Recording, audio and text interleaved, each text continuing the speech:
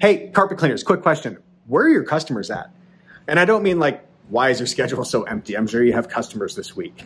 What I mean is, if you were to go out and find new customers for your carpet cleaning business, where would you go look, right? Where would you go try to find those new customers? I was thinking about this recently because if you look at this blue cabinet behind me right here, this blue cabinet wasn't in my house until just recently. The way that we found this blue cabinet, my wife was scrolling Facebook one day, looking at our neighborhood group, and she saw a post from a store that's actually right down the street from our new house. And this picture in the post included this blue cabinet.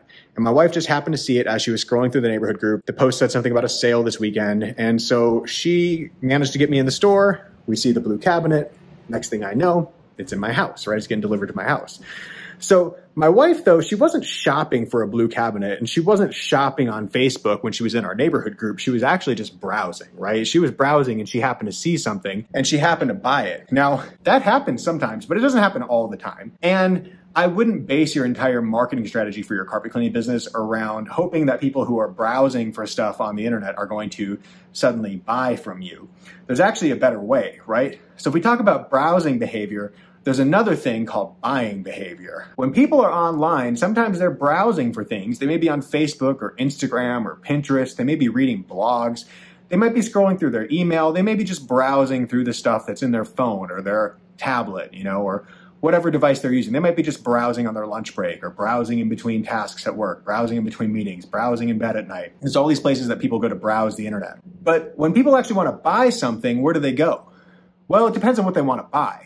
If they want to buy something that's easy to find on Amazon, they might just go to Amazon, especially if they have Prime, right? If they subscribe to Prime, they're likely to just go to Amazon and buy something and have it shipped by Prime. So Amazon's a great place for people to go buy stuff, right? You can go browse on Amazon, but it's actually a great place to just go buy something directly if you already know what you need. I mean, how many times have you been in the store, you saw something, you thought about buying it, and then you realized, well, actually, I might get a better price on this if I buy it from Amazon. So you just went straight to Amazon and bought it later on that day. So Amazon's a place that people go to buy stuff. Craigslist is a place that people go to buy stuff. Facebook Marketplace is a place that people go to buy stuff, right? So Facebook, people are generally going to browse. Facebook Marketplace, though, is a place where people go to buy. Another place that people go to buy, and this is a big one, is Google.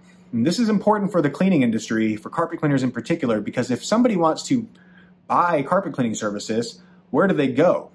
Well, it's not like they're going to call 1-800-CARPET-CLEANING. It's not like they're going to go to carpetcleaning.com and browse all of the carpet cleaners that are available in their area. I don't know if a website exists like that out there.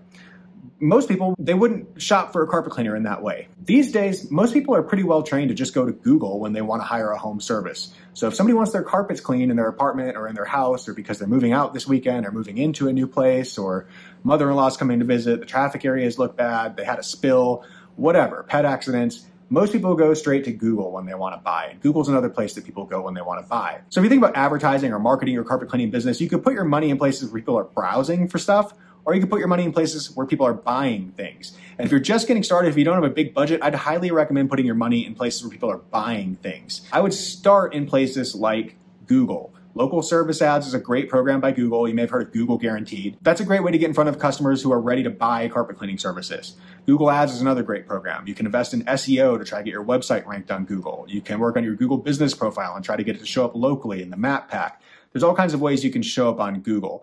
And that's a great strategy to pursue because it puts you in front of buyers, right? And not people who are browsing like on Facebook or Instagram. It's probably better for your carpet cleaning business to show up on Google than to show up on Facebook because Google is where people are buying. It may make sense for you to show up on Facebook as well, but it probably shouldn't be the focus of your strategy. If I were starting out in the carpet cleaning industry now, or if I had a carpet cleaning business and I was struggling to book customers and trying to figure out a strategy, I'd be looking at Google. That's probably what I'd be doing. If you have any questions about Google, by the way, leave them in the comments. And if this video was helpful at all, hit like. And if you want to grow your carpet cleaning business, hit subscribe. I'm Reuben with BookCleaningJobs, and I hope this video was helpful.